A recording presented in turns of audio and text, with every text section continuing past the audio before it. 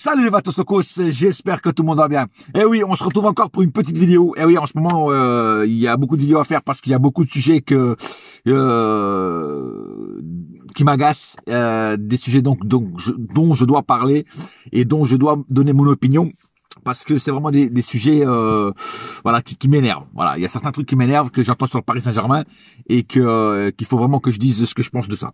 Alors déjà, on va parler du forfait de Neymar pour le match contre le Barça en Ligue des Champions. Alors, oui, le forfait de Neymar, c'est très grave. Il ne peut pas jouer parce qu'il est blessé toutes les années ou pratiquement toutes les années, il se blesse à ce moment-là. Il y en a qui disent, les mauvaises langues disent, parce que c'est l'anniversaire de sa sœur.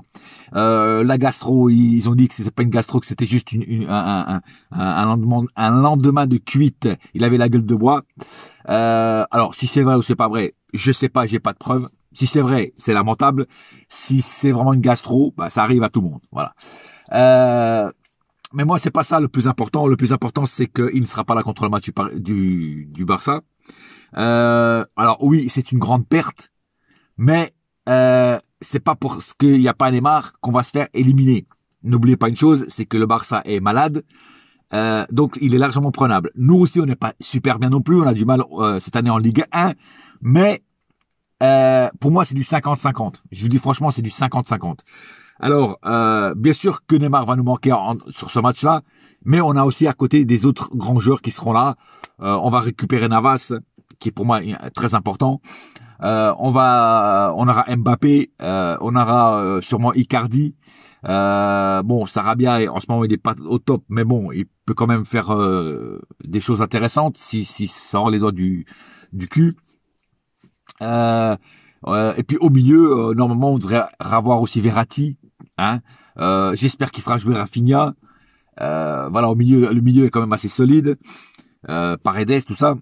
Et en défense, on a notre défense complète, à moins que tous ces joueurs-là que je viens de dire se blessent contre Nice. En défense, on a le Kipembe, le Marquinhos, le Florenzi. Bon, du côté gauche, ça sera sûrement Kurzawa. Je pense pas qu'il va mettre Becker. Voilà, c'est quand même une équipe qui a de la gueule. Voilà. Hein. On a Mbappé, j'ai oublié. Voilà, en attaque. Voilà. Donc c'est quand même une équipe on a Moïskine.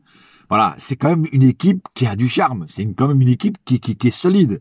Tu vois, si les joueurs mettent tout leur talent au sein du collectif et qui jouent surtout collectif, ça devrait passer. Tu vois, ça devrait passer. Voilà, et ça va être dur. C'est sûr que ça va être dur. C'est quand même le Barça reste une équipe quand même dure à battre, même s'ils sont malades. Mais un Messi, par exemple, peut te sceller un match à lui tout seul. Mais moi, je pense quand même, comme je dis, c'est du 50-50. Et quand je vois certains supporters qui disent, oh, ça y est, on est éliminé, ah, ça y est, c'est foutu, rendez-vous l'année prochaine, je sais pas quoi, patati patata. Écoutez, vous êtes vraiment, vraiment des supporters en carton. Je vous dis franchement, en carton. Parce que quand on est un vrai supporter, on supporte le club même sur des béquilles, frère. Même sur des béquilles. Voilà. Les nouveaux supporters qui sont arrivés avec les Qataris n'ont pas connu les années noires du Paris Saint-Germain, hein, où on était vraiment dans la merde, on était vraiment dans la ramasse et on était vraiment en train de passer en Ligue 2. Voilà. Donc, des années noires, moi j'en ai connu, les anciens en ont connu. Voilà. Donc il faut juste vous habituer que ça arrivera tout le temps, c'est ça le football.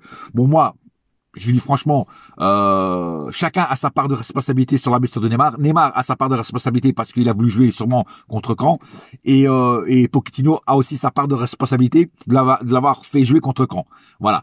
Comme j'ai dit hier, un joueur comme Neymar n'a pas vraiment besoin de 2 matchs pour se remettre en jambes. C'est des joueurs comme ça, comme CR7, Messi. C'est les mecs, même quand ils reviennent de blessure, ils jouent un match, ils sont déjà en jambes. Tu vois ce que je veux dire? Voilà. C'est pas comme certains joueurs qui mettent 10 matchs pour revenir à leur top niveau. Parce qu'ils ont déjà ça dans le sang, ils ont déjà l'art du football dans le sang, quoi. Neymar, il a déjà l'art du football dans le sang, tu vois. Donc il a pas besoin de beaucoup de matchs pour voilà. Mais bon, ça c'est un autre débat, une autre histoire. En tout cas, moi ce que je voulais dire, c'est qu'on a encore toutes nos chances de battre le Barça. Et puis on verra si au match retour Neymar sera là. Mais moi ce que je comprends pas, c'est que la famille enfin ceux qui sont en contact direct avec Neymar disent que c'était pas trop grave.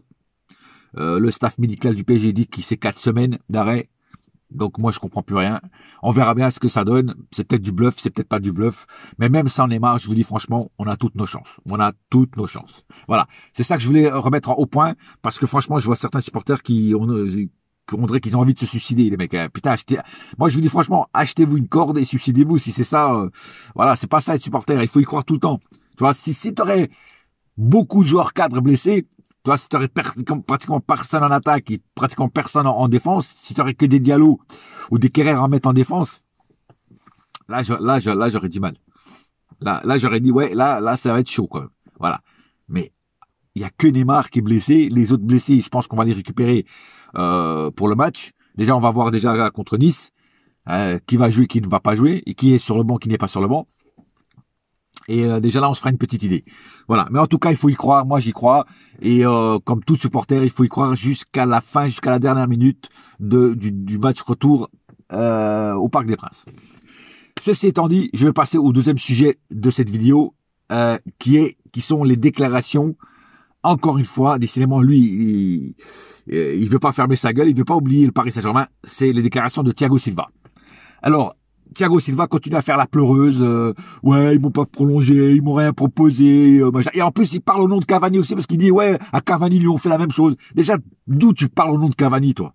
D'où tu parles au nom de Cavani? T'as pas à parler au nom de Cavani. Si Cavani veut en parler, c'est lui qui doit en parler, c'est pas toi. Déjà, arrête de parler au nom des autres. Hein, t'es pas Dieu. Hein, t'es pas le Dieu du football. Hein. Et même, tu serais le Dieu du football, t'as pas à parler à la place des autres. Voilà. Et en plus, alors, quand il était à Paris, il disait, ouais, mais bon, Paris m'a proposé quelque chose, mais j'avais déjà dit oui à Chelsea, donc je pouvais pas revenir en arrière. Et maintenant, il dit que Paris n'a jamais rien proposé. Alors, faut savoir ce que tu dis, mec. Un jour tu dis vert, un jour tu dis bleu. Voilà. Donc moi, à ta place, je fermerai ma gueule. Hein, maintenant, occupe-toi de Chelsea. Hein. Ne t'occupe pas du Paris Saint-Germain, tu n'es plus au Paris Saint-Germain. Je sais que ça te fait chier de ne plus être au Paris Saint-Germain parce que t'étais dans le confort et t'avais la carotte dans le cul et t'étais dans le confort et tu faisais ce que tu voulais. Hein. Et ça se trouve à Chelsea, tu fais pas ce que tu veux et surtout tu gagnes pas le même salaire. Hein. Et n'oubliez pas une chose, c'est qu'aussi Thiago Silva, ça a été un des joueurs qui a refusé de baisser son salaire. Hein. Hein, quand les choses allaient mal. Hein. Donc moi j'ai aucune pitié pour lui. Hein. Je sais qu'il y en a qui sont encore fans de lui, mais regardez bien les choses en face et regardez bien ce qu'il dit sur le Paris Saint-Germain en ce moment. Hein. Que le Paris Saint-Germain lui a manqué de respect, l'a pas traité comme il fallait. Attends, tu veux quoi? Tu veux qu'on te tire les bottes, qu'on t'achète des Rolex et des comme ça pour que tu partes? Ben, faut arrêter les conneries. Non, Thiago Silva, t'es à Chelsea, occupe-toi de Chelsea, t'es avec ton entraîneur fétiche, Thomas Tuchel, reste avec lui, parce que tu les mets tellement bien, maintenant tu le récupères, tu devrais être content. Donc, occupe-toi de Chelsea, fais ton taf à Chelsea et oublie le Paris Saint-Germain. Oublie le Paris Saint-Germain parce que moi, ça commence à me gonfler, tous ces putain de joueurs qui quittent le Paris Saint-Germain et qui après vont critiquer le Paris Saint-Germain. Hein, il y a eu lui, il y a eu Meunier, il y a eu Coman, il y a eu même Zlatan, il y a eu moi ça me gonfle, moi ça commence à me gonfler. Hein, tous ces joueurs qui sont au Paris Saint-Germain qui disent ouais moi j'aime le Paris Saint-Germain, l'amour du maillot machin, et dès que tu les éjectes, les mecs ils te chient dessus. Alors ça commence vraiment à me gonfler ça, tu vois ce que je veux dire. Hein, parce que les mecs ils gagnent 500 000, 600 000, 700 000 euros par mois, chose que tu gagneras pas même pas en 5 ans. Hein, et il y a certains supporters qui ont pitié d'eux. Oh non, putain, ils les ont traités comme des chiens et tout. Oh putain, franchement, Thiago Silva, il a été traité comme un yinche et tout. Mais Thiago Silva, il sait même pas que t'existes, frère. Il n'a rien à foutre de ta gueule. S'il te verrait en train de faire la manche dans la rue, il te donnerait même pas une pièce. Alors arrêtez de protéger les joueurs qui sont partis. Ils sont partis. Pour moi, ils ne sont plus joueurs du Paris Saint-Germain. Ils ne font plus partie du squad Paris Saint-Germain. Donc, faut arrêter toujours je sais pas. Cette nouvelle génération de joueurs me casse les couilles. Et cette nouvelle génération de supporters me casse les couilles aussi. Voilà. Parce que c'est des fans de joueurs, c'est pas des supporters. Je l'ai déjà dit sur mes autres vidéos. Et je le répète, hein. On n'a plus des supporters, on a des fans de joueurs, ça me casse ça me rend fou ça, toi, ça c'est, non, sérieux, voilà, et non, il faut être supporter, c'est du club, c'est pas des joueurs, j'ai déjà dit, les joueurs arrivent, jouent et partent, le club reste, je l'ai dit 1 million de fois sur mes vidéos, arrêtez d'être fan des joueurs, les joueurs ils en ont rien à foutre de vos gueules, ils savent même pas que vous existez, Ils savent même pas qu'à la fin du mois, ça se trouve, vous avez du mal à boucler vos fins de mois. Eux, ils s'en foutent. Ils ont des belles bagnoles, des Rolex et je sais pas quoi. Faut arrêter les conneries, quoi. Faut arrêter les conneries. Voilà. Je crois que le seul joueur qui a pas critiqué Paris quand il est parti, je crois que c'est Matuidi. Voilà. Il a encore déclaré son amour il y a pas longtemps, pour le Paris Saint-Germain. Et je crois que c'est le seul vraiment qui a quitté le Paris Saint-Germain. Et pourtant, il n'a pas été non plus super bien traité quand il est parti. Et pourtant, le mec, il critique pas le Paris Saint-Germain. Voilà. Moi, j'appelle ça un vrai joueur. Voilà, un vrai joueur. Voilà. Mais il n'y en a pas beaucoup, hein. Il n'y en a plus beaucoup, hein. Voilà. Enfin bref, moi, c'était mon petit coup de gueule sur tous ces joueurs qui... Bon, Meunier, il a critiqué. Bon, maintenant, il s'est arrêté. Jusqu'à quand, je sais pas. Peut-être qu'un jour, il va reprendre... sa crise, il va reparler du Paris Saint-Germain. Bon, mais pour l'instant, il en parle plus. Mais Thiago Silva, faut que t'arrêtes, frère. Faut vraiment que t'arrêtes, parce que c'est depuis qu'il est parti, ça fait 3-4 fois qu'il ouvre sa gueule sur le Paris Saint-Germain, quoi. Je veux dire, franchement, t'es à Chelsea, travailles avec les joueurs de Chelsea, avec tes collègues de Chelsea, pense à Chelsea, mais arrête de parler du Paris Saint-Germain. Tu n'es plus au Paris Saint-Germain. Voilà. Ça t'affiche quoi? Qu'on te renouvelle pas ton contrat? Mec, t'as 35 balais, frère. T'as 35 balais, tu veux une paye de ministre. Faut arrêter. À un moment, ou tu descends ton salaire, ou tu dégages. Voilà, c'est tout.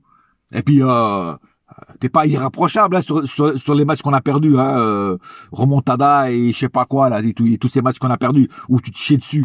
Hein, faut arrêter quoi. Tu nous as beaucoup aidé, c'est vrai, tu nous as fait des bons matchs, tu nous as sauvé de beaucoup de choses, mais t'as aussi chié dans ton benne beaucoup de fois. Voilà. Donc faut arrêter d'ouvrir ta gueule en pensant que t'es irremplaçable. Voilà. Même si on t'a pas vraiment remplacé, parce que c'est pas avec des querelles qu'on remplace un Thiago Silva. Là-dessus, je suis d'accord. Mais tu n'es pas irremplaçable. Tu as des défenseurs qui sont aussi bons que toi, voire meilleurs que toi. Voilà. On les a pas trouvés, malheureusement, au Paris Saint-Germain. J'espère qu'on les trouvera un jour. Mais arrête de te prendre pour un mec, un dieu qui est irremplaçable, quoi. Franchement, ça me gonfle, quoi. Ça me gonfle. Enfin, voilà, quoi. C'est ça que je voulais dire sur ça. Voilà. Et je pense avoir fait le tour de la question.